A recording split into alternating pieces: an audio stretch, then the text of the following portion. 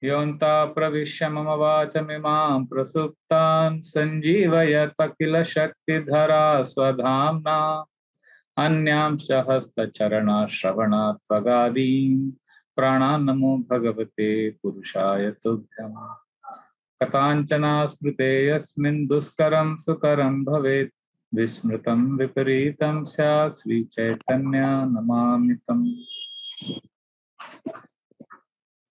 Hare Krishna, welcome back to our Bhagavatam class. I know you may not remember many things because we are meeting after 2 weeks. But last time when we had the class, we spoke something very important regarding the fourth chapter. I don't know if anybody remembers. We covered the first verse of the fourth chapter of the first canto. So anybody remember what was the main theme we discussed last time?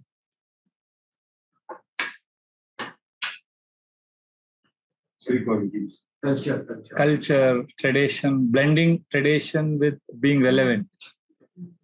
As a student and teacher of Bhagavatam, when we are interacting with the society, we have to be able to balance tradition, being loyal to our tradition, and also being relevant to the audience. This is the theme we discussed. And then we discussed how the fourth chapter, the first 3 chapters, 6 questions which were asked by Shaunaka Rishi was answered by Sutta Goswami. And now, new set of questions will be asked. Basically, how many set of questions? 3. First questions will be on Bhagavatam, history of Bhagavatam. Second will be on the speaker of Bhagavatam. And third will be on the hearer of Bhagavatam. And the rest of the first canto till 19th chapter will be an elaboration on these 3 questions. So this is how we began. So the first verse was about how the person congratulating the speaker, Sutta Goswami, is also qualified. So the whole theme was how in a cultured society, even the one who is doing comparing, even one who is a master of ceremonies, he is not simply a performer. He has to be senior, he has to be knowledgeable, and he is senior, knowledgeable, and he is worthy of respect. So such a person has to take the initiative to welcome the speaker and congratulate the speaker. So like that, we discussed the finer aspects of Krishna conscious culture. So the main thing was, at the last time, we discussed how as devotees of Krishna, so I'm just spending a little time on that theme of how we can grow in our Krishna consciousness only if we understand how we need to be loyal to our traditional principles. Bhagavatam is talking about shelter of Krishna. Bhagavatam is talking about respecting others. So this has to be internalized. Otherwise, our study of Bhagavatam will be a ritual. It will be an academic exercise, or it will be like a punya, like you go to temples and we have these rituals. So this should not be a ritual. So Bhagavatam wants us to grow in our spiritual life, and therefore we have to constantly examine our faith. If we live with an unexamined faith, then which means we don't understand the depth of the scriptures, and otherwise we'll just mug up so many shlokas I have memorized, so you also may memorize. And bhakti is not about mugging up things, it's about reflection, it's about applying. And then when a devotee speaks, you can know that this is realization. Like I was hearing one lecture of Srila Prabhupada, he's talking about now Narasimha Chaturdashi is coming. So it's interesting what Srila Prabhupada is saying. I was trying to hear Srila Prabhupada's lecture and what Srila Prabhupada is speaking, and spontaneously he says certain things, that, oh, this is not there in the scripture per se, but it is his digested realization of what is there in the scriptures.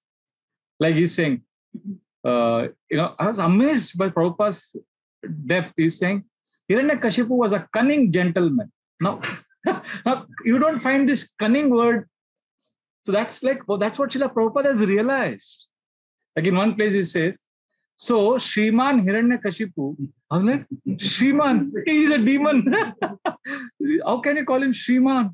But then Prabhupada clarifies, oh, we have to thank Hiranyakashipu. Because of him, we got Narasimha there. So ability of a pure devotee to see good even in a demon. So what I'm trying to say is, when a devotee absorbs himself in Bhagavatam and scriptures, then what is yours comes out. like Srila Prabhupada spoke on liquid beauty, which I generally don't speak in a forum like this. That's another story you can discuss some other time. But in youth classes, I speak this, and I realized when I'm speaking that story that this is Srila Prabhupada's realization about how a lady was being chased by a lusty man. She wanted to teach him a lesson, so she collected all the ingredients of her body. The way Prabhupada describes, I realized that in a very dramatic way, he's saying that means he has realized that this body is abominable. And that's what it reveals. It reveals a person's mood. Sometimes we don't say, Bhagavatam, you may say, okay, I don't understand some statements of scriptures. So what should I do? Should I just reflect? No, Bhagavatam is different. In Bhagavatam, when we don't understand, we prayerfully go ahead and we read. And then what happens is, later, when we come back, we understand. Many times it happens. Like if you read in the first instance, a verse from the 8th canto, Na vidyate yasya janma karma va, na nama rupe gunadosha eva va. Well, Gajendra is saying, oh Lord, you don't have name, you don't have form. He's saying so many things about God. You may think, God doesn't have name, God doesn't have form. You may get confused because we are always talking about Krishna, who has a form, who is a person. But then later on, you realize he's talking about material form. He's talking about something material. So like that, we sometimes need to understand that to make it relevant in our lives. And if we don't find it relevant, like for example, right now, some of you may not find certain things relevant in your life. That's okay. Just with faith, we continue hearing, reading, and eventually it will make sense. Things fall in place, Like last time we were discussing about honoring traditions and also being relevant. Like for example, Ram Bharat Mila. If you're reading Ramayana, like for this Ramayana I was reading, it's a long section in the Ramayana, both Valmiki Ramayana and Tulsi Ramayana. It's very beautiful. So when you are speaking that, some people may find it very nourishing, and to make it relevant, you can then contrast it, if you want, with a modern example of some two businessmen brothers who are fighting or who are not cooperating or something like that. So then it makes it, you can connect Ram Bharat Mila to modern context. But if we compromise on the scriptural conclusions to make it exciting and only speak about the modern business story, then we are deviating. Then the forum of Bhagavatam class is not for that. So like that, so then we can study Bhagavatam slowly and we can go deeper. Like Srila Prabhupada during his last days, another interesting pastime which convinces us about how we need to go deeper into Bhagavatam. So devotees are surrounding him, and Srila Prabhupada asked them, what have you really understood in Krishna consciousness? And devotees were like stunned, somebody said, Krishna is the ultimate God. Somebody said different things. Prabhupada repeated, what have you really understood in Krishna? So then devotees said different things. Then Srila Prabhupada said, first of all, you have to understand that you are not the body, you are the soul. So when I read that, I realized this is Srila Prabhupada's realization that I'm not the body, and he's speaking about this when his body has become a bag of bones and he's very sick. So he's able to say this with conviction. So Srila Prabhupada was sharing with us what he has personally assimilated from the scriptures. Some of you have spent more than 20 years in Krishna consciousness. Some of you have spent 5 years, 6 years, 10 years. So you can ask yourself, what have I really understood in Krishna consciousness? Basically, what it means is, what is real in Krishna consciousness for you? What is alive in bhakti for you? What is breathing? What is it that gives you life in Krishna consciousness? What is it that, like until we have something in Krishna consciousness which is mine, we can't survive. Even if we survive, we can't thrive, and we find it very dry. There has to be Krishna Sambandha. That is the point. What is mine that gives me Sambandha with Bhagavatam, Sambandha with Krishna? If we don't have Krishna Sambandha, then our Bhagavatam study and our bhakti will be hollow and dry.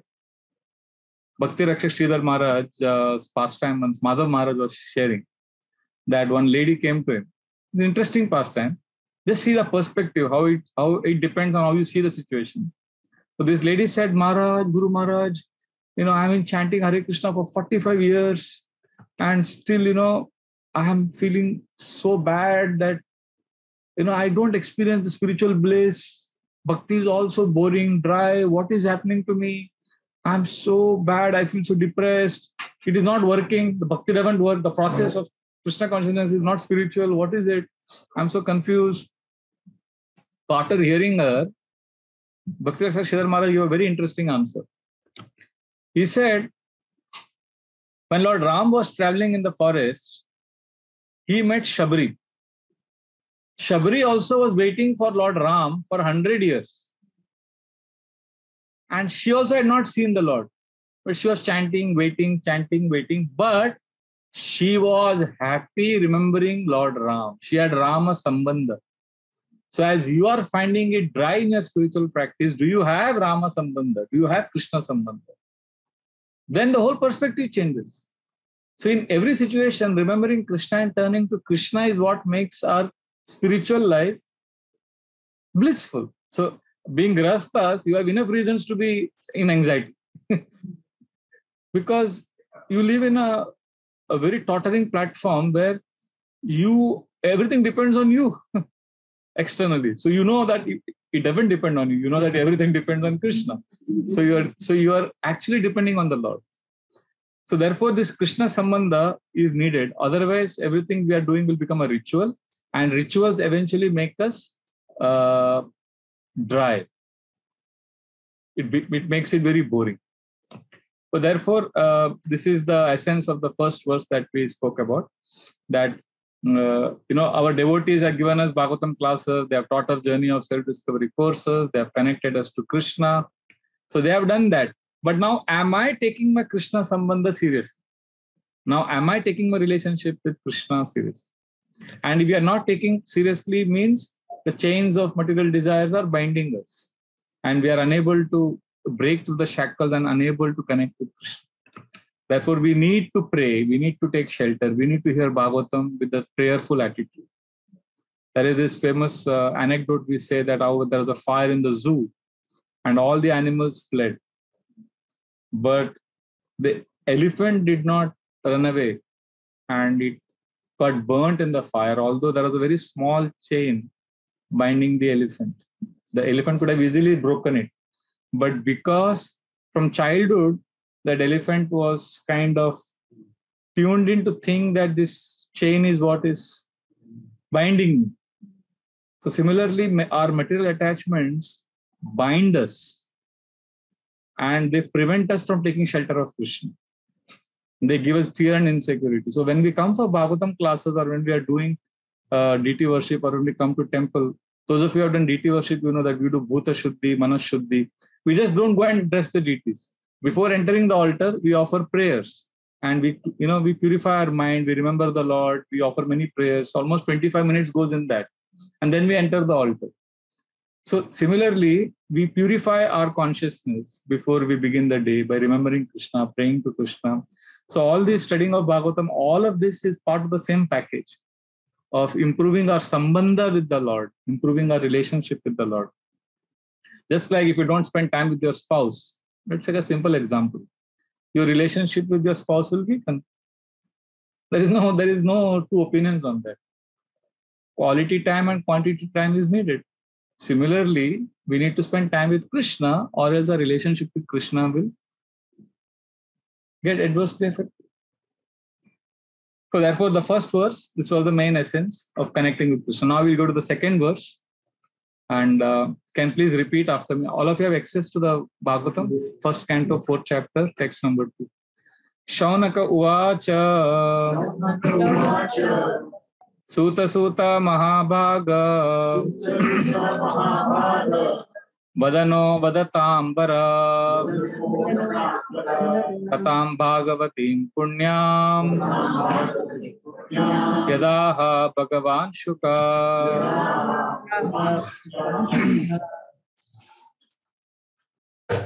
Mamata said, O Sutta Goswami, you are the most fortunate and respected of all those who can speak and recite. please relate the pious message of Srimad Bhagavatam, which was spoken by the great and powerful sage Shukdev Goswami. So he's saying, "Oh Suta Goswami." So can you read the purport? I'll tell you when to stop. I think you'll have to read the whole paragraph. It's very interesting. Loudly you'll have to read. Yes.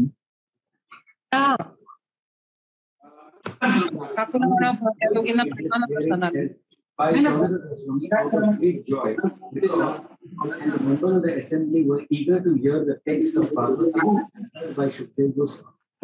They were not interested in hearing it from Buddha's person, to interpret in his own way to suit the so-called Bhagavatam reciters are either professional readers or so-called learned impersonalists.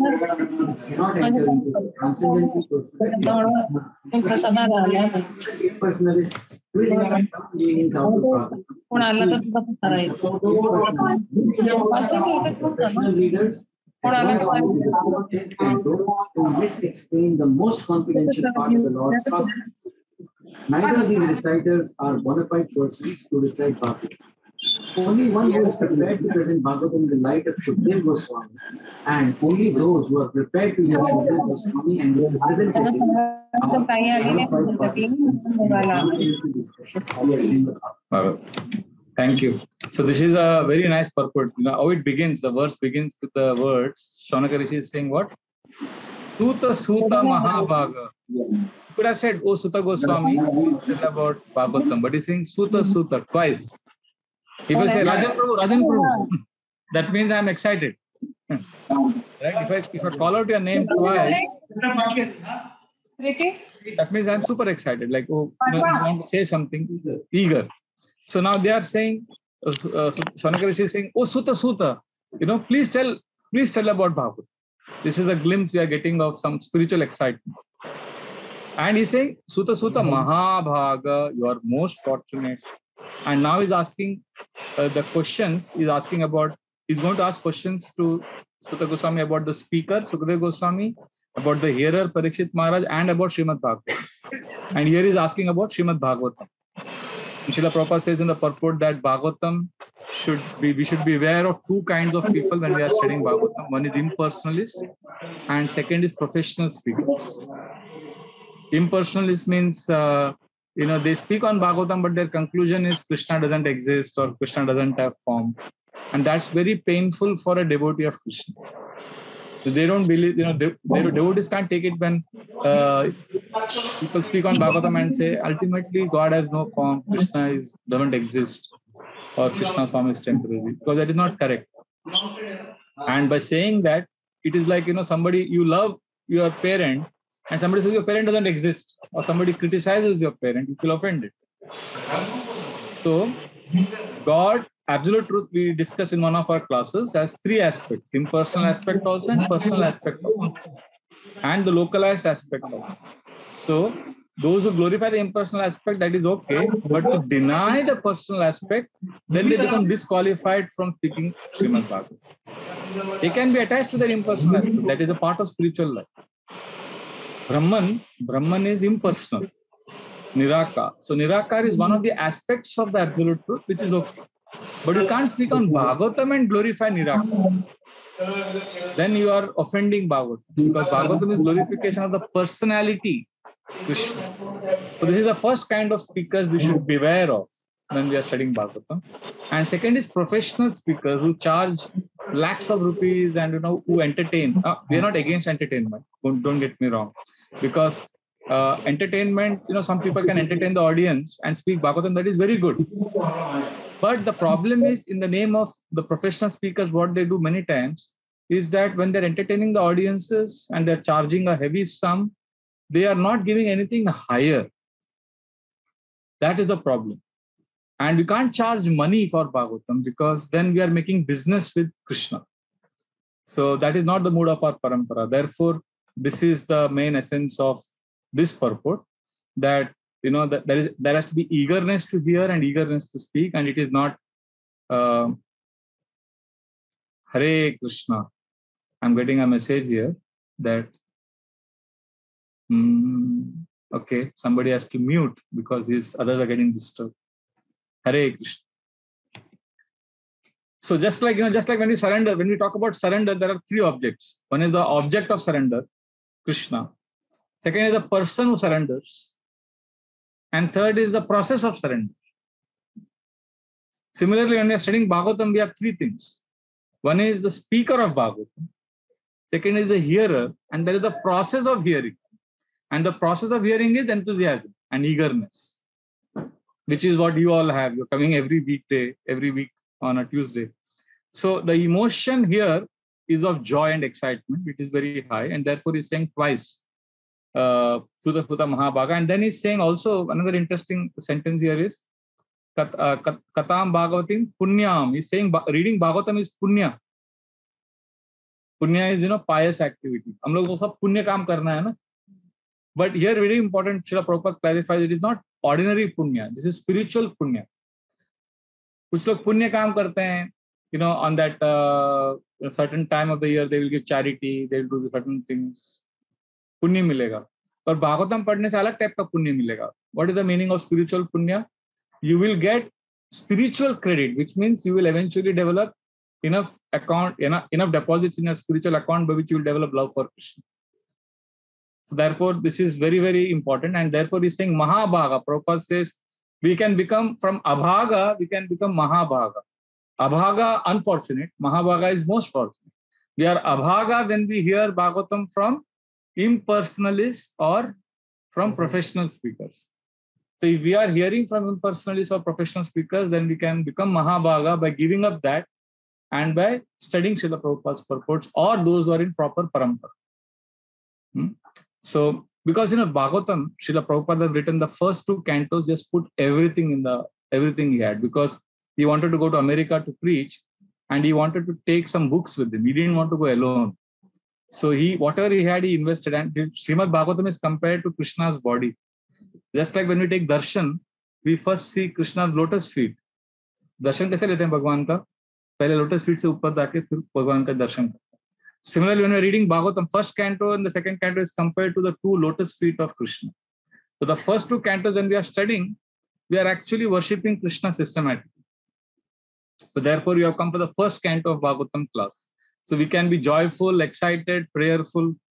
Of course, again, a clarification, Srila Prabhupada said many times, there is no discrimination. It is not that if you like Ajamil Kant, which is in 6th canto, or I like Prahlad Maharaj's prayers in 7th canto. It's not that, I should not read it till I finish first 6 cantos. No, Prabhupada said that Bhagavatam is like sugar candy. Anywhere you taste that sugar candy, it is sweet. Right? A chocolate cake, okay, modern example. Anywhere in the chocolate cake, that is sweet. So, similarly, Bhagavatam, everywhere it is sweet. It is not that you have to read only from first or second canto. But that is the way we, just like when we take darshan, how we take darshan, I don't know how you take. We have heard many times, if you take systematic, lotus feet. When darshan opens at 7:45, how I take darshan is, I just look at my favorite, whatever, deity's dress, and I celebrate that moment for a few seconds. And then, after offering obeisances, we get up and then go through the systematic process. So both can be there, spontaneity and systematic. So similarly, in Bhagavatam study also, whatever nourishes you, you can study at the same time, follow the process. Both can go on simultaneously. So therefore, this is important. We'll all have our favorites, and that is okay. Like as you study Bhagavatam, as you come for temple classes and you hear, you will develop your favorite sections. And that's perfectly okay. But we should have this ability to honor, understand that Bhagavatam is worshipable and sacred. And if somebody is teaching us systematically, and if we also have the ability to study systematically, we should do that. One Srila Prabhupada was taking rest in the night. He had a ritual, not a ritual, he had a practice of taking milk, warm milk. So when you take this warm milk, his servant Shrutakirti Prabhu would read from Krishna book. So one day he was reading Dvivida Gorilla pastime. Now, for those of you who don't know, one of the pastimes, one of the demons that Balram and Krishna killed. And that Dvivida Gorilla pastime, it's little, that Dvivida Gorilla makes some sound. And then it's like, it's not really funny, but Srila Prabhupada started laughing when he heard how Balram killed. And Shrutakirti Prabhu realized that Prabhupada has entered that space. He has entered that, Krishna's world. So it's just like, if you're watching an IPL match and your favorite team is winning, you will start jumping, you will start pumping your face in the air like that. That's what people do, right? So it was like Prabhupada's favorite player is winning, Balram is winning. So Srila Prabhupada got excited and he said, yes, and he started laughing. And he was laughing at Dubida Gorilla's antics. So Shrutakirti Prabhu saw, wow, he's so absorbed and he's so happy. And Srila Prabhupada laughed. And then as he was drinking milk, he was laughing, kept laughing for a long time. That how Balram killed Duvida and how Duvida was so stupid or whatever. But then Prabhupada went to sleep, he took rest. So next day again when Prabhupada was taking milk, so Shrutakirti Prabhu thought, I should read something similarly, something, he started, he spent some time searching for something funny so that Srila Prabhupada can again laugh today and he can be happy. So Srila Prabhupada is drinking milk and is waiting for him to read, but nothing, he's not reading, he's still searching for the pastime. Srila Prabhupada said, what happened? He said, Prabhupada, I'm searching for, something funny. Srila Prabhupada said, read anything. Krishna book, everything about Krishna is wonderful. Everything about Krishna book is beautiful. Don't discriminate. Read any pastime, any chapter. Now that is a pure devotee. We are not like that. So we have our favorites, that's okay. But we need to understand that eventually we need to see everything is non-different. So what has happened so far in the Bhagavatam, 4th chapter? The first 2 verses, the speaker has been glorified. And now, remember there are 3 questions going to be asked about Bhagavatam, speaker and the hearer. Now the Bhagavatam question is going to be asked. Is it okay? First 2 verses are clear, congratulating the speaker. And now the 3rd verse is very, very interesting. It is one of first of the 3 questions that are going to be asked. So we can please repeat after me. Verse 3. Kasmin yuge pravritteyam sthane vakena hetuna kuta sanchoditah Krishna kritavan samhitam muni.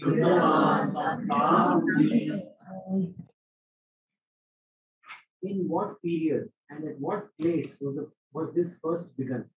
And why was this taken up? From where did Krishna Dvaipayana Vyas, the great sage, get the inspiration to compile this literature? So is it clear? The question is about Bhagavatam. When was the Bhagavatam spoken?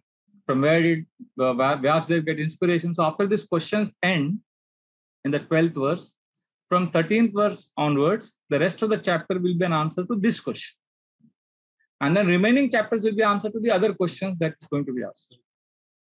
So here the question is asked intelligent. Srila Prabhupada says in the purport that question should be relevant and intelligent. So Srila Prabhupada writes, basically now you will see about Bhagavatam, that going into deep about Bhagavatam. When we read the 5th chapter, how Bhagavatam came, how Vyasadeva was respondent. That's a very interesting section. Shukdev Goswami was speaking Bhagavatam, and in that audience of that Bhagavatam class was Shukdev Goswami's father, Vyasadeva, and Vyasadev's spiritual master was also there, Narad Muni. And Shukdev Goswami was speaking Bhagavatam for the first time. It's a very, very, if you enter that space, you realize what an occasion that must have been. A young 16-year-old boy is giving Bhagavatam class. Imagine in the temple hall, a young 16-year-old boy gives his class for the first time. And in the audience, the spiritual master is sitting. And Prabhupada is also sitting. How will, and Shukdev Goswami is not awkward. He's not feeling awkward. We will be so conscious. But because he's absorbed in Krishna. And not only these 3 personalities, sages who are thousands of years old and elder, they were also there. So this is very, very interesting. So this is the first question asked about Bhagavatam, which we will answer later. But he asks all the 3 questions together. So now the text 4, verse 4, which we'll take now, is a question about the speaker of the Bhagavatam. And who is the speaker of Bhagavatam? Shukdev Goswami. So let us see what is this 4th verse. Tasya putro mahayogi samadran nirvikalpaka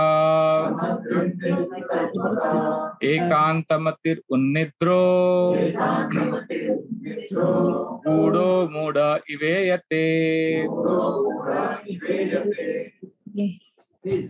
Vyasadev's son was a great devotee, an equibalanced monist, whose mind was always concentrated in monism. He was transcendental to mundane activities, but being unexposed, he appeared like an ignorant person. So now he is now going to speak about the speaker of Bhagavatam, Shukdev Goswami. Who is that putra of Vyasdev? Tasya putro Mahayogi. Mahayogi means he was a great devotee. Samadra means he was equibalanced, equipoised. And Nirvikalpaka, he was a monoist. He was absorbed in impersonal liberation at one point of time. And Ekantamatir, his mind was concentrated completely. And Unnidro, Nidra means sleep. Unnidro means one who is transcendental to mundane activities. He is not interested in ordinary activities of this world. And very interesting last line. Gudo Muda Iveyate. Guda Muda Iveyate means he was unexposed. He appeared like an ignorant person. Means he was so advanced spiritually, but he presented himself as, as if he's a madman, as if he doesn't know anything. This is a very interesting thing. You can read the purport from the section where Srila Prabhupada writes, Shukdev Goswami was a liberated soul. I think that's the first sentence, right? You can read that loudly. Srila Shukdev Goswami was a liberated soul, and thus he remained always alert, not to be trapped by the illusory energy. Okay, stop here. The first sentence is very interesting. I'll repeat it. Shukdev Goswami was a liberated soul, and thus he remained always alert, not to be trapped by the illusory energy. That means even a liberated soul is alert.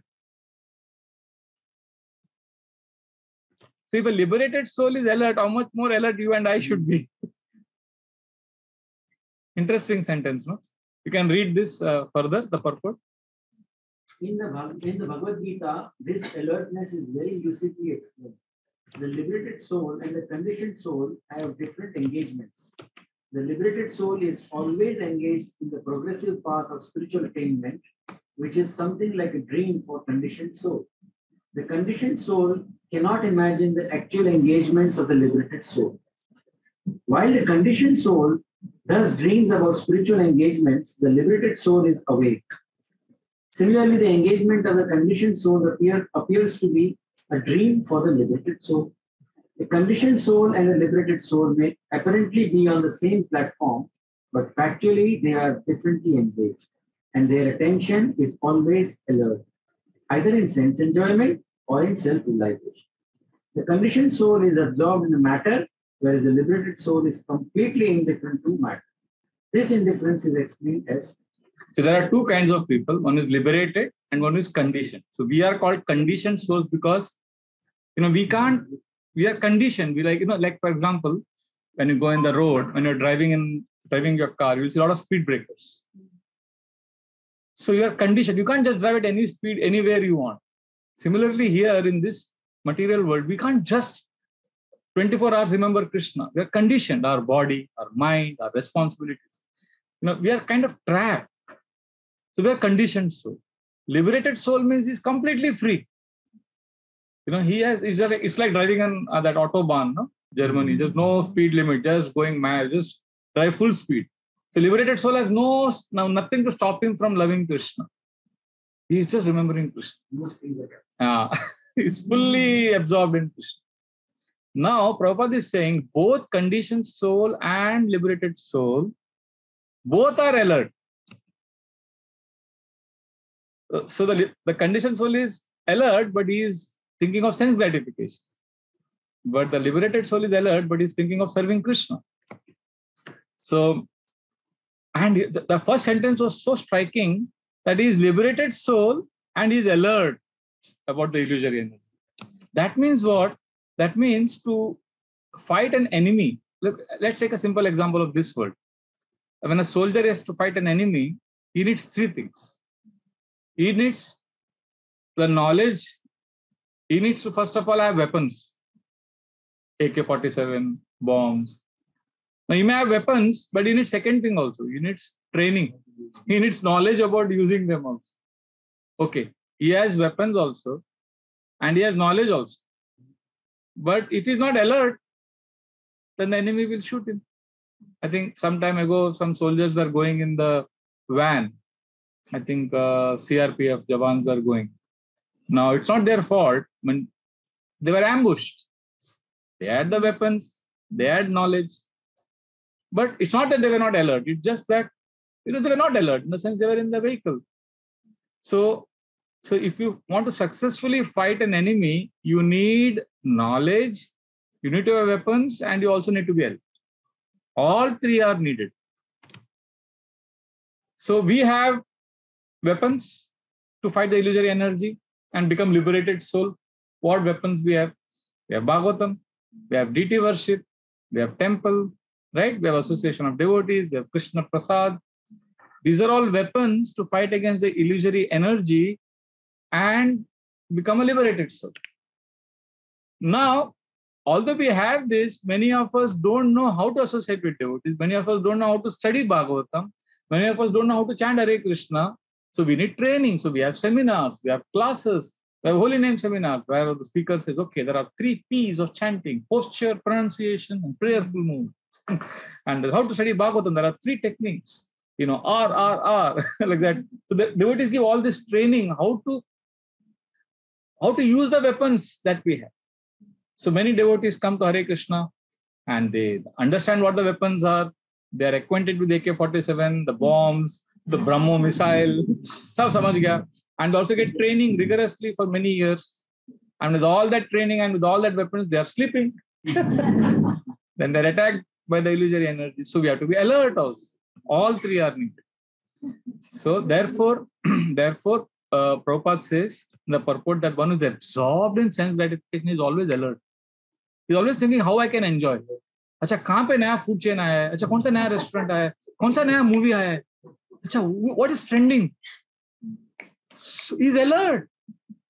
So devotee is also alert. अच्छा ये सन्यासी आए मंदिर में, ये class है, अच्छा ये चल रहा है. He's alert. He wants to know how to get more mercy, how to come closer to Krishna. So Prabhupada quotes this famous verse in the Bhagavad Gita. There is a very famous verse which describes this mentality. Ya Nisha Sarva Bhutanam. What is sleep? What is night for all living entities? Tasyam Jagrati Sayami. That is daytime for devotee. And Tasyam Jagrati Bhutani. And what is daytime for ordinary people? Sa Nisha Pashyato Mune. The liberated soul is sleeping at that time. You can see, many devotees, they get up early, 3:34, and that is the time after a hard party, people go to sleep. And 8 or 8:30, our devotees go to sleep. That's when party begins for many people.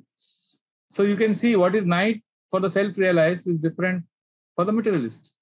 So this is there. I remember once on a Mangalarti, we have Mangalarti at 5 o'clock in the morning. So there is one person who comes to temple occasionally, and I know him quite well. And I was surprised to see him in Mangalarti. I said, wow. And then I met him. After the Tulsi Arti, I called him aside. I gave him some Mahaprasad. I said, thank you. You got up so early and you came for Mangalarti. And then he kind of very sheepishly said, Prabhuji, kya hai? Then I realized it was 1st January. So what had happened was 31st party had gone up. He said, the party got over at 4 o'clock. Then I was going home. I was driving. I thought, abhi 4 o'clock ho gaya, to thoda abhi 4:30 mandir pahunch jate hain. So I thought might as well attend the Mangalarti and then go home and sleep. So like that, So basically everyone is alert. So a devotee is alert to serve, and a materialistic person is alert to enjoy. See, many times we are alert, how I can enjoy. What is there for the menu? Sometimes we ask, आज क्या menu है? Party आज क्या feast है? And some devotees are always alert to serve. How can I come closer to Krishna? Hey, there was a class today. I missed the class. What was spoken in the class? अच्छा ये क्या point बोला? अच्छा, oh I missed it. Okay, what are the other points that was spoken in the class? So when we share what we heard in the class, we are showing our alertness in spiritual life. So alertness everybody is having. So Srila Prabhupada writes in one place that Krishna consciousness means conscious of Krishna and cautious of Maya. Now you can repeat this sentence. I'll just say, Krishna consciousness means conscious of Krishna and cautious of Maya. Not conscious of Maya and cautious of Krishna. So here Srila Prabhupada is the purport talking about Mahayogi. Who is a Mahayogi in this section? Shukdev Goswami.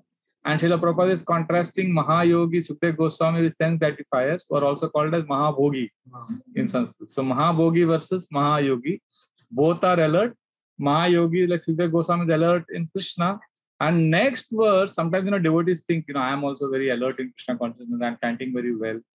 Next verse, when we read, that will completely smash our illusion that we are advanced and we are absorbed in Krishna, because then we will see the level of Shukdev Goswami, what kind of alertness or what kind of absorption he had in Krishna is mind-blowing. But in this verse, what I like the most was the last line, Gudo Muda Iveyate. Although he was so absorbed in Krishna, he presented himself as somebody doesn't know anything. Like he was one of the most amazing qualities in Krishna consciousness is a self-effacing quality. But please listen to this. This is a life-changing moment for you if you understand this. Self-efface means mita dena, erase. So when a devotee advances in Krishna consciousness, he or she self-effacing. I am not important. That doesn't mean we lack self-respect or we lack self-worth. It's just that there is a higher connection by which you are not too attached to this world. Shukdev Goswami is very special and his glories are revealed here. But the best part is just concealed his real position, which means a real devotee, a real Mahayogi will never reveal that he is advanced. That is the point. He will not go around telling, I'm so advanced. He will not post on the Facebook and Twitter about this. He'll keep a low profile. But for service, he may do. Because sometimes some devotees have to do it for service, as a preaching service. But their internal mood is, it's not about me. See, in material world, it's exactly opposite. We have little qualification. And what we do in our biodata, CV, is we fluff it up. And we write so many things about some remote project you did for somewhere. And then So we glorify ourselves a lot in material world. So but this is not a spiritual qualification. In spiritual qualification, it's actually self-effacing. He may have a lot of qualities, a devotee, but he will not broadcast it. Because devotees, they are very sensitive. They are very perceptive. They will be like, what are you saying, You can't fool them. And if you glorify your qualities to non-devotees, they become envious. And devotees feel sorry for you. So it doesn't work. It doesn't pay to glorify ourselves. So better be self-effacing. See, basically what I mean by self-effacing, what Shukdev Goswami's quality is, Guda Muda Ivayate, not revealing a glory, basically being modest. See, it's not only spiritual yogis who are modest. I've seen even so-called, in this world also successful people are modest and humble. I mean, it's not a big thing we are talking about.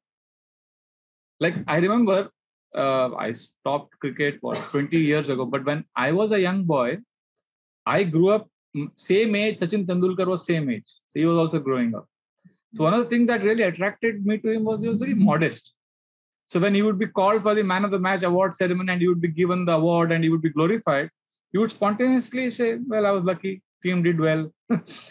And I would say, how can he not, be beaming and yes, I did it.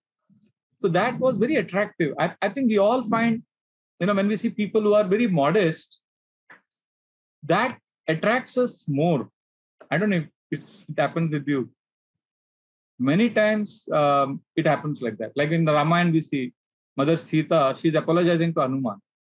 She's saying, I called you a monkey. After that entire conversation, she says that, I didn't recognize you and I panicked and you were so nice, and she glorifies him. So Hanuman's reply is very interesting there. He says, my dear mother, you heard what you had to hear. Because she had not seen Hanuman and initially she was suspecting, kaun hai ye? Ye Ravani hoga jo awaaz aisa nikal raha hai. So then Hanuman says one sentence, that verse I don't remember. He says, mother, you heard what you had to hear and you didn't see what you didn't have to see. That means you don't have to see me. You heard the message of Ram. So that's a very natural modesty and self-effacing quality of Hanuman that comes out. See, basically, why a devotee is like that? There's a psychology behind it. A devotee knows that he is insignificant. And this is the secret of being peaceful in life. Our problem is, we think, I am the center of the world. See, devotee, one who's sincerely practicing spiritual life knows that everything erases out eventually. Everything wipes out. So why do I have to show off? Everything, like, for example, let's say you have a big house. Eventually that house will go away. You will go away. The house may remain. I was in Udupi for 8 months. I saw one of our neighbors' houses. I grew up, playing in that courtyard of that house, and eventually the owners died. A lot of time passed, and I could see over the years that house dwindling. Eventually it has now become like you can't make out that there was a house there. It happens everywhere, right? Even the Taj Mahal will one day become dust. So the point is, everything goes away. So why do I have to broadcast myself? I may have a beautiful body, but Bhagavatam says you may have the most beautiful body, but one day it will become one of the three things. What? Either ashes, or earth, or stool. Ashes because the Hindus, they burn the body, it becomes ashes. And other religions, they bury the body, so it mixes with the earth. And in some religions, they throw it for the birds to feast on your body. And the birds, they eat it, and then they pass stool. So that's your body. So we may become, so Bhagavatam doesn't flatter you. So why are you showing off? Why are you glorifying yourself? So a pure devotee like Shukdev Goswami is aligned to this reality. He's completely, he is deeply convinced I am nobody and Krishna is everything. Now, when Chaitanya Mahaprabhu, he asked Haridas Thakur, that, how are you? He was discussing with him, and Haridas Thakur was about to leave this world. And Haridas Thakur said, and Chaitanya Mahaprabhu says, you can't die. What will happen to me? And Haridas Thakur says, Ek kita mari gela. He says, if an insignificant ant dies, what harm will happen to planet Earth? And Haridas Thakur is like the greatest chanter of holy name. There is nobody who has chanted Hare Krishna like him. And he's thinking like, what is the big deal, if I die? So this is a very important verse, therefore, where Shukdev Goswami's quality is revealed, that Budo Muda Ivayate. In this world, people have little qualification, they present it as if, this world is all about, over-promise and under-deliver. You see the advertisements, they promise a lot. But Krishna consciousness, we prefer to under-promise and over-deliver. ठीक है प्रभु, शायद ऐसा होगा, and then we give more, the person is happy. And in spiritual circles I've seen, when devotees are self-effacing, they become very attractive. I have some very close friends, the people I'm living with, like one brahmachari in our ashram, he was a topper in IIT, but nobody knows about it. And not only a topper, he used to get 9.5, 9.6 in his GPA, that the scores. And he had a standing offer from MIT, Harvard, and he's like, and he gives very simple classes. When he's told to give class, he speaks like only pure katha, no masala, no entertainment. He'll just pick up Chaitanya Charitamrita and he'll just speak the stories for his own relishment. And in between, he'll crack some spontaneous jokes, and he's laughing and he's in his own world. And I just look at him and I say, this guy is really, he's like Shukdev Goswami, absorbed in Krishna. He has nothing to do with the world. And he's not a naive fool, He's also serving his spiritual master for last many, many years. The personal servant of Maharaj. And His Holiness Radhanath Swami Maharaj doesn't keep a servant for more than 1 year, 1 or maximum 2 years. But this guy has been a servant for more than 16 years now. Maharaj likes him because he's self-effacing. He never pushes himself. At the same time, the seva is done. So he's so attractive, and he's not naive. He's so smart. He knows what has to be done. He's alert in his service. But externally, you will never know. If you are not told about him, you will never know that he's so well qualified and he's so intelligent. And he's blissful. दुनिया का certificate थोड़ी चाहिए उसको, उसको कृष्ण का, he is getting Krishna embrace, तो उसमें वो मजा ले रहा है, और दुनिया उसको देखे नहीं देखे फर्क नहीं पड़ रहा, उसको हाईएस्ट रिटर्न मिल रहा है.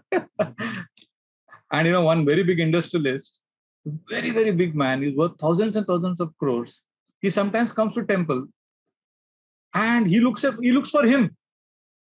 And he makes him sit and he tells him, tell me about Krishna. And this fellow also very coolly speaks about Krishna Kada. But that guy doesn't give any donation to temple, and we also never ask him, although he has lots of money. And he catches this brahmachari and talks to him for hours. Krishna Katha karo. Aur aap kitne achhe ho. And then one day he told him, कुछ भी जरूरत है ना मेरे को मांगना, कुछ भी मैं दे दूंगा.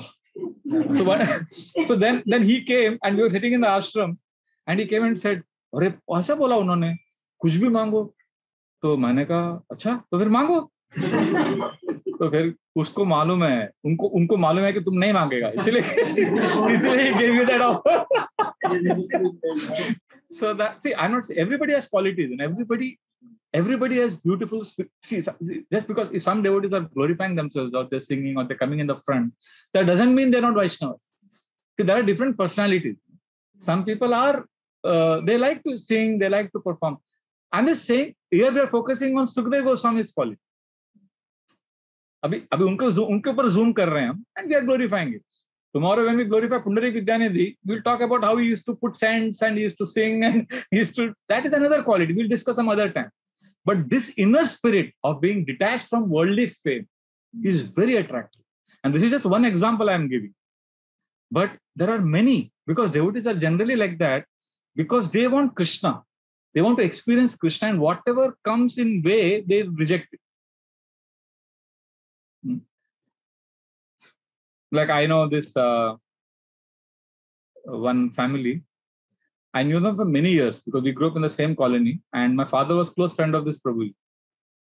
He's much older to my father, but they were very close friends, and my mother was close to Prabhuji's wife. So I grew up looking at Mataji, and then since last so many years I know her, I've always seen her speak to me in traditional, she's from a traditional Marwadi family, she speaks Hindi, very nice. And just recently I one day asked her, Mataji, आप पहले क्या करती थी? मैं school में सिखाती थी. क्या सिखाती थी? इंग्लिश. कभी आपसे एक सेंटेंस नहीं सुना? And then she spoke fluently. I said in India, Maharaj writes in Journey Home book that people know little bit of English, they show off so much. And then I spoke about her in a Bhagavatam class. Then she called me and she said, "Arey, mere bare mein kyun bola?" She felt very uncomfortable. Like I have one very, very close brahmachari friend. He has studied Sanskrit for 14 years now. And he studied so hard, so deeply that he went away from temple. He stayed with his mother in a village and studied for 14 years rigorous. He can speak, understand, directly read scripture. We don't need any interpretation, any commentaries. Very deeply absorbed. But if he sits next to you and talks to you, you will never know that innocence. And when he gives Bhagavatam classes, you will never realize that he's a Sanskrit Pandit. He's so conscious, he's so naturally humble. Like recently he gave Bhagavatam class last week. Because I am his close friend, I have known him for more than 20 years. Afterwards, I joked. I said, and he spoke very logical, very relevant examples. Never once, he could easily dissect a word and then break it up and explain what it means. Nothing. He just spoke the philosophy, explained what is there in the Sanskrit version in English language the audience could understand. So nobody goes back thinking, wow, he's so intelligent. Wow, he's a Sanskrit scholar.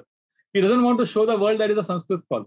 But today in the morning, Shamanand Prabhu and he were discussing about some aspects. He was talking to us very technically and he was explaining, but that is because that was needed at that time. So what I'm trying to say is devotees, they have a desire to serve. See, they live with grace and dignity. They don't want to kind of show off their own qualities. See, because they know that ultimately I'm an insignificant statistic. I mean nothing to this world. So क्या इस दुनिया में झंडा गाड़ के क्या करना है? Where are all the heroes of yesteryears, past? Where have they gone? So now, of course, I want to clarify a very important thing here. I'll just end with this because we started late. I'm just ending. I'm taking the liberty of 5 minutes extra. See, some of us may have a desire to speak. Some of us may have a desire to preach. So what do we do then? Are we showing off? If you have an urge to speak and preach, there are two things. We need to have blessings of some senior devotees in our attempts to go out and broadcast the messages. Some people are very good in performing. They will have millions of followers. We should know that they have taken blessings of their seniors. And secondly, what is the inner mood? Inner mood is to spread the message. And some people, they understand the message only if I speak it in a certain way. Only if I speak about my stories and if I am, if I perform, quote and unquote, perform.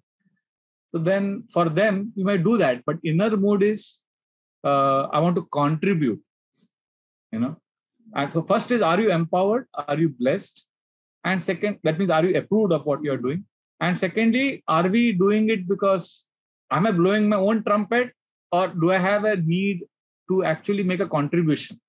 Do I want to make a difference? Do I want to bring light to this world? Do I want to be a messenger of, Krishna consciousness? If that is the primary mood, then it is okay. कोई गा के करेगा, कोई drama करेगा, कोई lecture देगा. Because if you don't use your talent, then you will get frustrated. Bhagavad Gita says, Nigraham kim karishyasi. आप suppress दबा के रखेंगे तो आपको पागल कर देगा. So some of us like to preach, then you should preach. But the why is important. Why are you doing it is important. Like if somebody says, no, I like to preach, but I'll be self. वो artificially नहीं कर सकते. करो जो करना है. और थोड़ा बहुत show off भी किया तो करो, but then you come and beg forgiveness and have somebody above you whom you go to who can pull your ears. प्रभु जी थोड़ा आज मैंने लेक्चर में ऐसा बोल दिया, हाँ ठीक है, अब जाके do the menial seva. Basically, as long as we are under someone, किसी के आश्रय में हम हैं, तो हम अपना नेचर को एंगेज कर सकते हैं. Because Krishna also like variety. और सब लोग शांति से बोलेंगे, प्यार से, धीरे से. Then we need variety, we need somebody like Sankirtan Prabhu also, because when you just see him, you feel peaceful. यार life में कोई tension ही नहीं है. But we need somebody like Gaur Gopal Prabhu also, highly animated. And we need Gaurang Prabhu, scriptural. We need all kinds of variety of devotees. We need like Shamanand Prabhu, who will give so much logic and analysis, and in the end you are wondering what are the main point.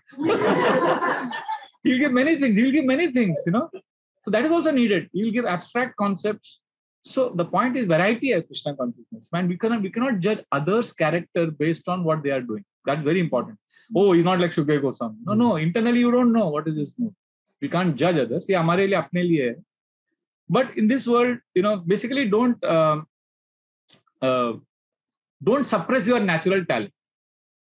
But it's a fact. When we are internally anchored, we become attractive. Like Dr. Abdul Kalam, the former president of India. See, some spontaneous incidents, when he was called for this convocation ceremony in, I think, one of the IITs. So when he went to the dais, the stage, there were 3 chairs kept for the vice chancellor of the university and the dean, and Abdul Kalam in the center. And his chair was little different from everyone. It was like huge chair. So when he went there, spontaneously, he felt a little awkward. His chair in the center is like big, and other chairs. So immediately he asked the vice chancellor to sit there. It's not that it was not planned. It suddenly happened. And the vice chancellor, obviously, he will not want to sit in that chair. And he asked the dean, "Wo bhi nahi beta, koi nahi beta." So then he felt very reluctant. But then they brought another chair, which was of the same type. So these are all very small things. But they, like when MS Dhoni led India to win the World Cup, many people said, now I had not seen that match, but many of my friends whom I preached to do programs, and they love MS Dhoni. And they said, probably we liked him because he was so self-effacing after that victory. He was not like, he was allowing others to express.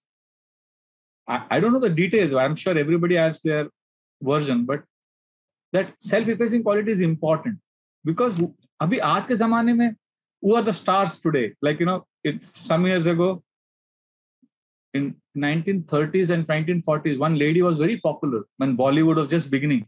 There was one lady called Manorama. When she died in 2008, Only 3 or 4 people came for her funeral. And my uncle, who was an avid moviegoer, he was 84 or something at that time. I told him Manorama passed away. He said, Mano, what? He also didn't remember. He must have seen her exploits. So Manorama, today who is famous? And where will that person be? In the stage, in that stage where we are all performing, as the curtain closes and the curtain opens, new actors come and perform. And the older ones are behind the curtains, nursing the wounds that has been caused by time. They try to heal those wounds. So हम कौन सी दुनिया में किसको impress करने का try करते हैं? बड़े-बड़े actor, actress को लोग भूल जाते हैं. So therefore, it's not worth it. I would like to end with one small incident which convinced me of this principle, although it's an intellectual conviction. I hope I can also experience it in my heart. When I was a young boy, I grew up in South Bombay here at Cuff Parade. So for many years we were there, and there is a tennis MSLT tennis academy there, and I used to go there. And I also used to follow cricket a lot. So there was one cricket player we must be knowing, Sunil Gavaskar. He was very famous not only for cricket at that time, he was also a very good writer, and I used to read a lot of his books and articles. And one day, and my room was dedicated to him. In my house, my entire room was filled with his photos and his articles and his posters. And one day, I was coming out of the MSCT, I saw him. I went, "Hurry!" So what happens, subconsciously, when you love someone and you think about someone so much, you think subconsciously, maybe he also knows me.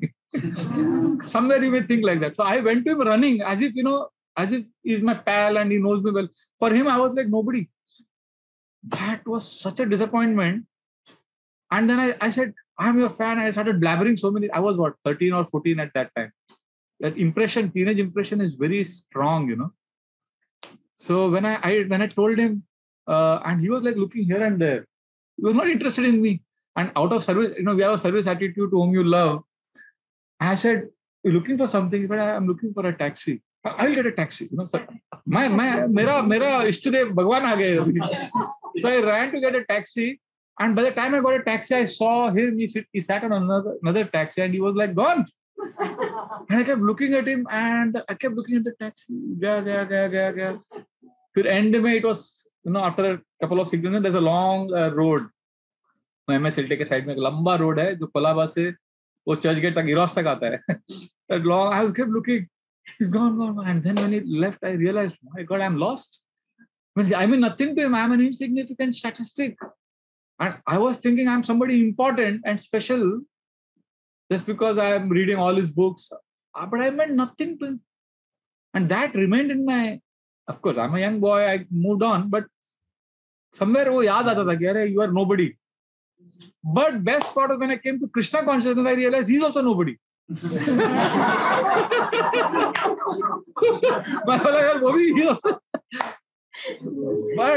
But then after chanting Hare Krishna for some time, I realized actually we are all special.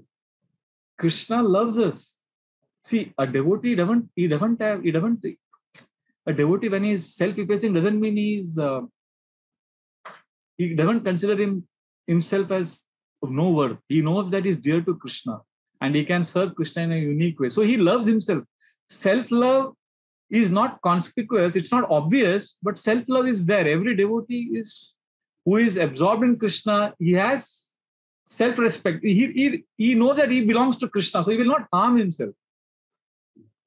You will not say that, कि अरे मैं useless हूँ, मर जाओ, ऐसा नहीं. खुशी से रहेगा क्योंकि I belong to Krishna. I have a purpose. So therefore, this is the way we understand that everything, like Shukdev Goswami is teaching us, Guda Muda Ivayate. You may have a lot of devotional qualities, but dunya ko kya dekha? So we'll stop here. I went little extra time today because I started late, but we'll generally start at 7:30 and end at 8:30. Granthara Srimad Bhagavatam ki jai, Srila Prabhupada ki jai. Thank you very much. Hare Krishna.